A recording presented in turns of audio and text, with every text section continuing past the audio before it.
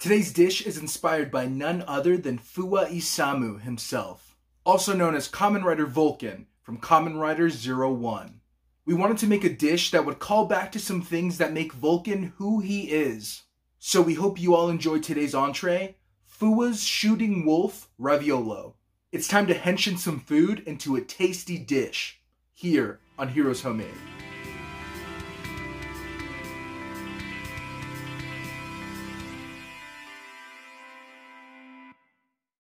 First, we have to make some water blue. Put about a cup of water to boil. In a separate bowl, grab 1 cup of butterfly pea flowers, which you can find an Amazon affiliate link for in the description. This is going to turn our water and our pasta into a very nice Vulcan blue. Mix and set aside for about 5 to 10 minutes. The longer you leave it, the deeper the blue will be. Strain and wring out any leftover liquid in the flowers. Set aside. Dang, that's blue. Let's start the pasta dough. 2 cups of flour, 1 teaspoon of salt. Now mix. You can use any kind of flour, but we use this 00 flour. Add 3/4 of a cup of Vulcan water and 2 tablespoons of olive oil. 3/4 of a cup is more than half, but less than a full cup. With the dough hook attachment, on your lowest setting, mix until you have a scruffy wolf blob.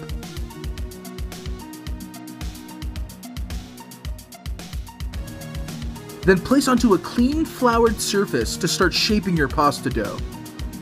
Here, I'm really just pushing everything inwards, then folding over in half and flipping while I knead the dough into itself. You can see here we like to keep some extra flour on the side, just in case our dough gets a little sticky while we're kneading. Add little by little if necessary.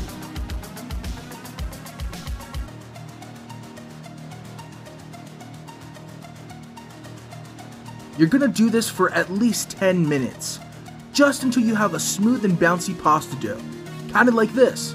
Set aside to rest for another 10 minutes. On to the filling. Throw 2 cups of ricotta, half cup of Parmesan cheese. We're using fresh grated, but use what you got. 1 tablespoon of onion powder and 1 tablespoon of garlic powder.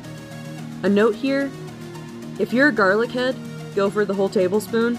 But if you're cool with garlic, but not really best friends, go for the half tablespoon. Then add a half a tablespoon of distilled white vinegar. You could also substitute lemon juice. About this much salt and about this much pepper. Now mix and taste for seasoning.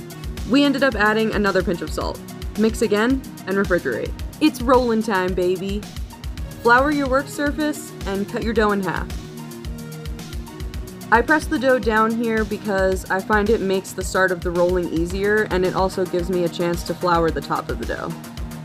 Make sure you have a stable place to roll out the dough. We use this thin, unadhesive paper, and it wasn't really the best for this specific task. You want to roll it out thin, but not too thin, because it's got important stuff inside. Cut your edges to make sure we have a nice, even dough to work with. Save your trim because you can roll that back up for more pasta. A raviolo is just a big ravioli with an egg yolk in the center, so we want to cut our pasta into big squares, large enough to fit your filling and egg yolk. Make sure you have a top and a bottom. For our piping bag, we used a Ziploc bag like last week's video. Then pipe out your ricotta filling in tall rings, leaving the center for our surprise. Place your yolks in the center and cover, sealing tightly on the edges. We ended up cutting our corners with a pizza roller, but you can also use a fork to crimp the edges. Bath time! Because this is fresh pasta, it doesn't have to cook as long as dried pasta, so 2 to 3 minutes is plenty. You want your yolk to be runny, but still have a nice firm pasta. Top with some olive oil and some salt and pepper and you're good to go.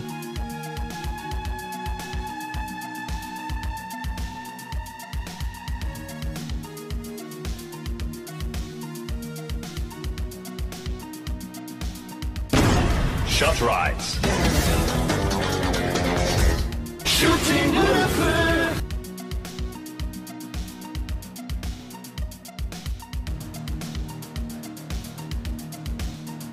And it's taste time! Time to taste! Yum, yum, yum. Alright, so I'm sorry if this one was too adventurous for some people, but this is a very cool recipe that we both have been interested in, and I don't know, we're excited to try it out. So let's dig in. Very excited for this one. It's so good. All right. Okay. Cool. Cheers. Cheers. To the first entree. Okay. It's so good.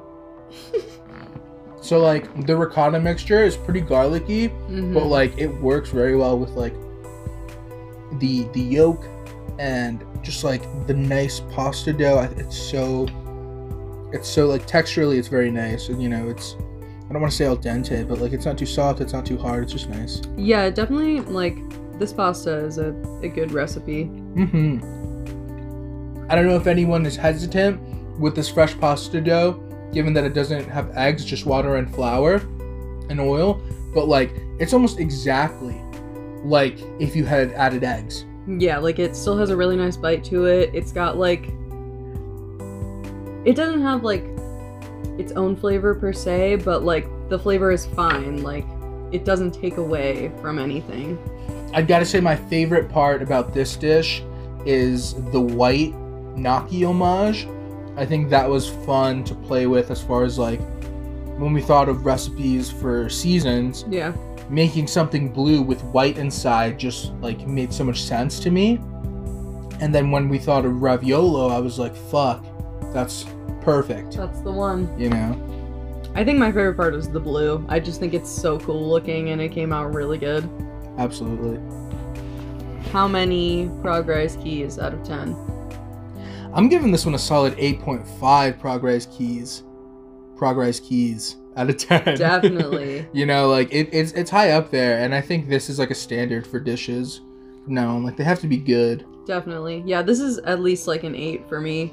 8 Definitely. Progress keys. Absolutely. And I think if anybody is too scared to try out the raviolo with the egg, you can easily make mini cheese raviolis. We did that on the side today, and it's just as easy. Just as good. With the dough, you just cut it differently, smaller, and like just type out little spots of ricotta, put another layer on top. Super easy.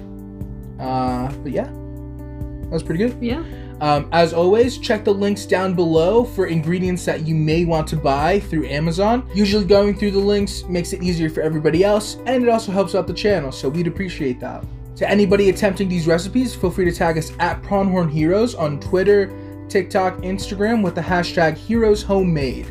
Please do it. Make these recipes. And with that, we'll see you in the next one, Toku heads. See you for dessert.